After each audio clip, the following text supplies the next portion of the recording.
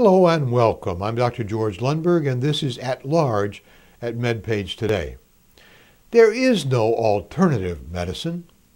Thus sprach Phil Fontanarosa and me in a 1998 JAMA editorial in the famous theme issue dedicated to complementary and alternative medicine. So I went to Mr. Google in 2010 and entered alternative medicine and clicked 41,200,000 results. Ooh. Entered complementary and alternative medicine. Click. 3,210,000 results. Entered CAM. Click. 191 million results, but that's not fair. CAM can stand for many unrelated topics. Let's try quackery on Mr. Google. Click. Only 818,000 results. Meanwhile, back to that 1998 JAMA editorial, quote, "There is no alternative medicine. There is only scientifically proven, evidence-based medicine supported by solid data or unproven medicine for which scientific evidence is lacking," end quotes. But actually, there are three piles. You have a test or treatment that has itself been tested and found to be safe and effective. Use it. Pay for it. You have a test or treatment that has been found to be unsafe or ineffective. Don't use it.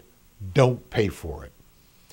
You have a test or treatment that is scientifically plausible, meaning not preposterous. Test it, and then put it into one of the other two piles. The 1998 JAMA theme issue is credited or blamed by many with opening the door for conversation, study, and serious research. It even promoted respectful consideration of the practices of patients and practitioners of complementary and alternative medicine, since the practices were common, communication almost non-existent, and understanding veiled at best. What has happened since 1998? A large amount of serious research into previously unstudied practices, largely funded by the NIH, has resulted in many articles in mainstream journals. And guess what?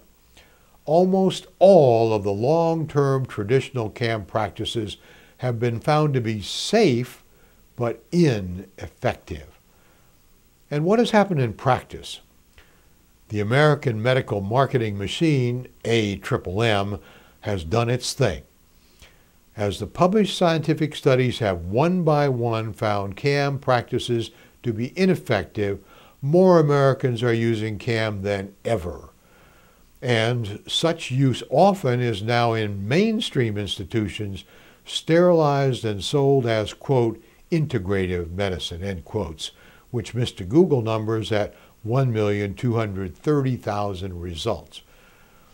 Looks like there will always be snake oil sellers as long as there are snake oil buyers. That's my opinion.